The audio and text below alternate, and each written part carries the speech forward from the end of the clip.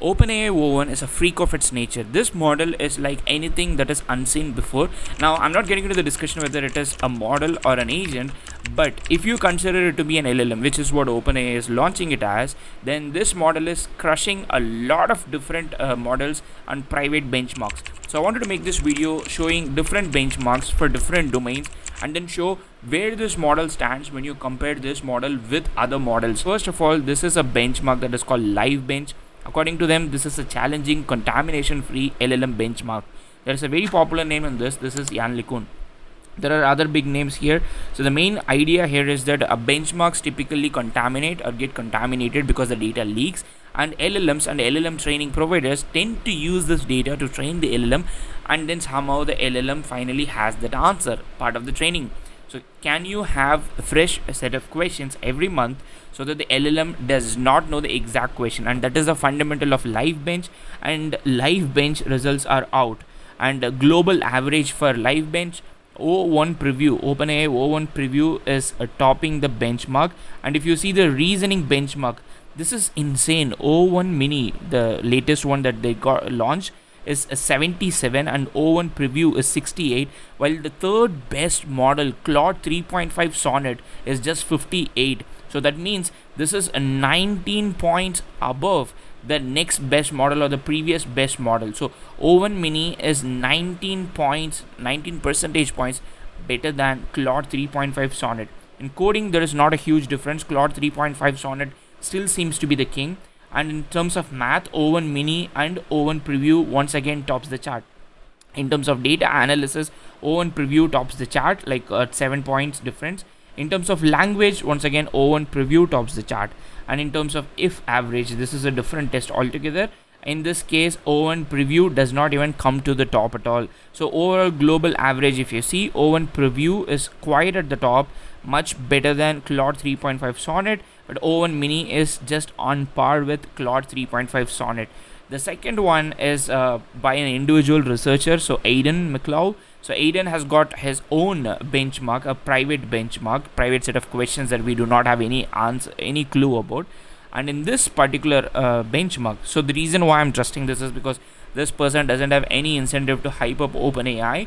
And if you see this person, they have released their benchmark result, and O1 mini has scored 645 points, while the next best model is ChatGPT's or OpenAI's GPT-4, the previous one, and they scored 361. So this is more than double the times of better than the previous best model.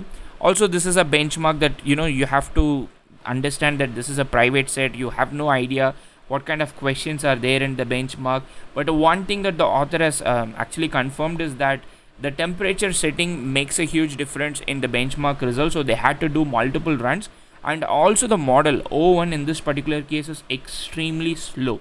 So they started the benchmark like quite like long while back, and this model ran it like I think a day or so. So I started the O1's run 5 minutes after the release on Thursday morning. It finished Saturday morning. I mean, it's almost like 2 days approximately, or 1.5 days.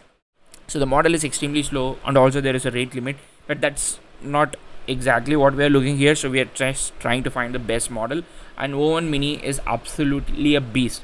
One of the theories a lot of people have been saying that O1 mini is much better than O1 preview at this point is that O1 preview comes with some kind of a throttling, and O1 preview is a preview model of what is going to come, which is O1, while O1 mini is the actual model in itself. They might make some improvements, but O1 mini is the actual model. So one of the reason that O1 mini is more production ready than O1 preview is because O1 mini does not come with any kind of chain of thought throttling. The next one is a benchmark by another person, Shital. I think Shital is a deep learning researcher in this particular case. Okay, so ChatGPT O1 is getting 80% on my privately held benchmark. The previous best was 30% by Claude 3.5 Sonnet and 20% by GPT-4o. Look at the difference. The difference is massive and quite insane. And before getting into all these things, then the most important thing here is that the benchmark here has a lot of language arts related problems, and people are asking like, can you open it up? But Basically, the benchmark set is it has representative questions for very obscure knowledge, composing rare languages, simple but laborious math problems, language arts, and reasoning questions. There are a lot of questions where GPT-4 just gets a score of 0, while if you see O1 has got 80% on this privately held benchmark. One more example of how O1 is completely crushing even its big brother or elder brother, younger brother, whatever, if you consider GPT-4o, much better than Claude 3.5 Sonnet. And the next one is another benchmark called ZeroEval. So ZeroEval has a bunch of different domains in which they understand the model benchmarks. For knowledge, they use MMLU Redux, then they've got math and logical reasoning and coding. So they've got math, logical reasoning, coding, and knowledge. So on an average, if you see O1 mini scores the highest average, so 78 is the highest average. The next best average here is 65, which is Gemini 1.5 Pro. And GPT-4o, Gemini 1.5 Pro, all these are like somewhere in the ranges of 63 to 65. Claude 3 Sonnet is 63 or 62, and Gemini 1.5 Pro on an average is 65. And here comes O1 mini, and that is 78. It is an insane difference. In terms of MMLU, there is not a huge difference. I would say still ChatGPT 4o is the best. In terms of the other benchmarks, O1 mini completely crushes the competition and once again steals the top.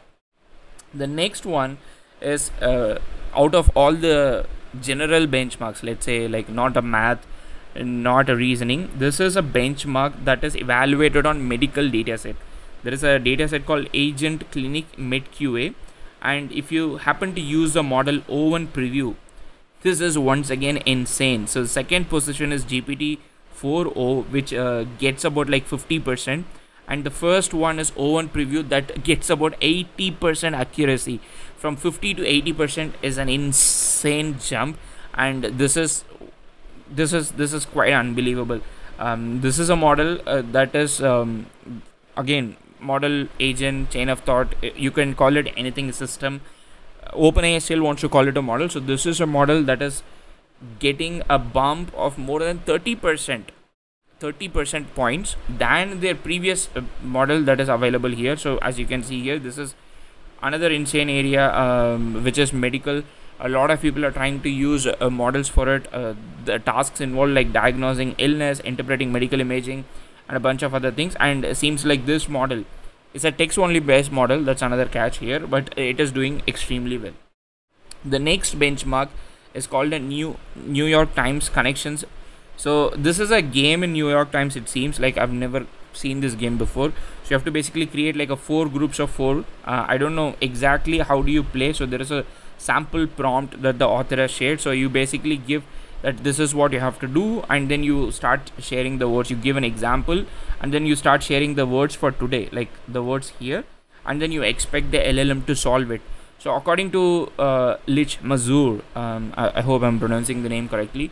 So the model O1 preview has scored 87, and GPT-4o scored 26.5, and there was a multi-turn ensemble model that this person had created, which is 37.8, and O1 mini itself is 42.2. Like this is an ensemble model, but O1 mini, the individual model itself, has scored 42.2, and O1 preview has scored 87. It's freaking 87. Like, look at the chart. Like, the chart doesn't even look even. Anyways, I'll share the prompt in the YouTube description for you to play it out. The next one is from Rishabh, who is running a famous company. He has been releasing a lot of models, SQL focused models. They do, primarily text to SQL stuff, a bunch of other things. So O1 mini outperforms O1 preview in SQL Eval in converting natural language questions into SQL queries.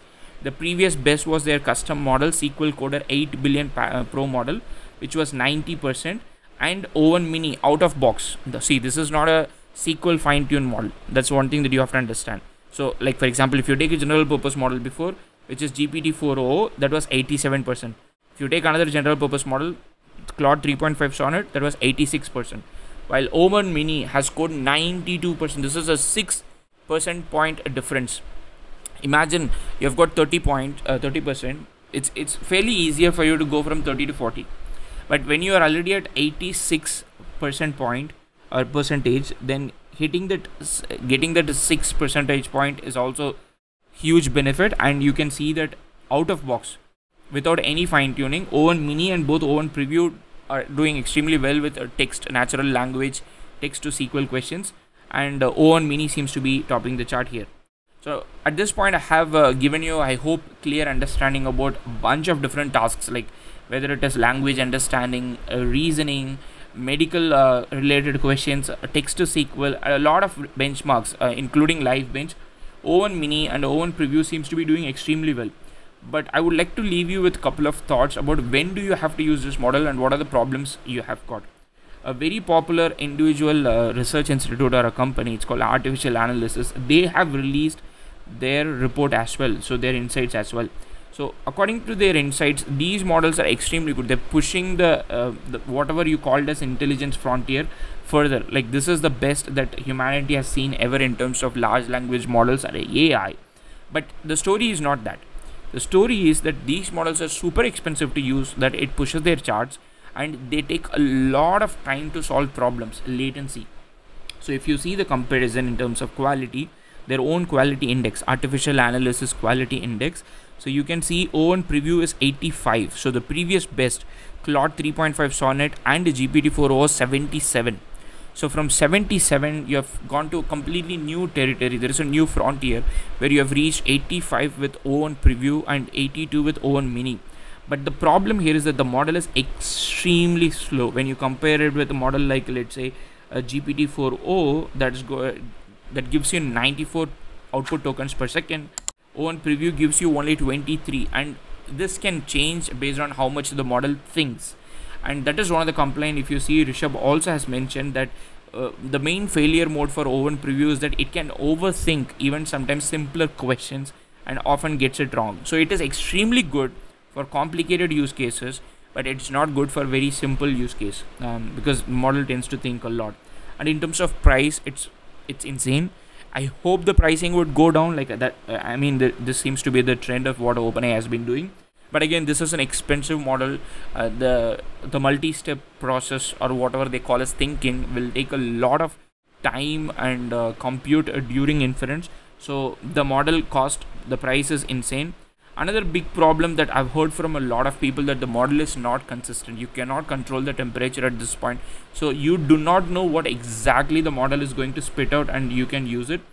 So the model is highly inconsistent, and that also means that the model tend to produce different results. One thing that people have been telling is that, okay, can I make other models also have a multi-shot, like a COT, chain of thought, but best of 5 or something. So the creators of ZeroEval, they kind of try that. So if you see ZeroEval, so we prompt LMs, large language models, in a zero-shot manner and instruct them to output their reasoning steps and final answers in a structured format. So they kind of, like, not exactly like what O1 does it, but they kind of try to do that. But despite that, O1 mini has become a huge success in that case. So if you see the artificial analysis report as well, so O1 preview is quite at the top, but it is also very expensive. It's a totally different ball game altogether in terms of the cost. So if you see, the cost is somewhere like they didn't have a chart x-axis there. Now they had to create a chart. So if you were to use this model, so this is definitely not a model that you should be using in production for let's say you've got a SaaS or something. But this is definitely a model that you can use to push the frontier. For example, you've got a math problem, you've got some niche obscure problem that you want LLMs to solve for you.